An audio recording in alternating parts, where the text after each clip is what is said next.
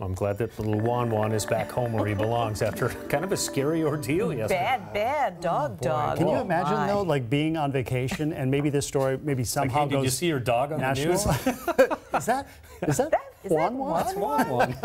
Running down 520. That's crazy. Oh, yeah, boy. happy that things were okay. Yep.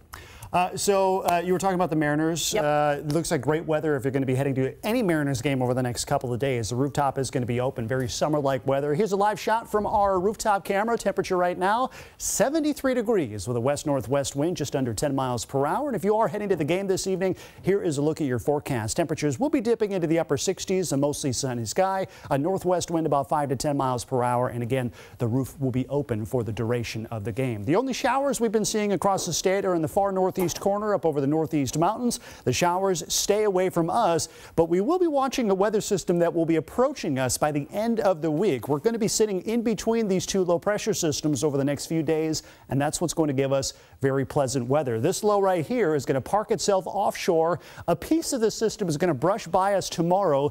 That's going to give us more filtered sunshine than anything else. Take a look at this forecast model. I'll show you what I'm talking about. As we head into tomorrow morning, it's a clear start, but watch as the high clouds kind of filter in through the afternoon. So we're looking at hazy sunshine for your 4th of July forecast. That will probably lead to more of a, we'll call it a partly sunny evening or partly cloudy evening, we'll say. Your 4th of July forecast, though, should be very warm. Upper 70s, and some of us could be even into the mid 80s for high temperatures. Keep in mind, there will be a breezy north wind about 10 to 20 miles per hour. And for coastal beaches, this also means warm temperatures because the wind is going to be more offshore. 70s for coastal beaches. And again, the sunset is just after 9 o'clock. So if you're heading maybe to Lake Union, look at all the boats that are out there right now. There's the barge right there that the fireworks will be jumping off of as we head into the evening hours tomorrow night. So looking forward to that. Let's take a look at your 7-day forecast. It does get even warmer than what we're seeing today. 83 degrees for our high on Wednesday.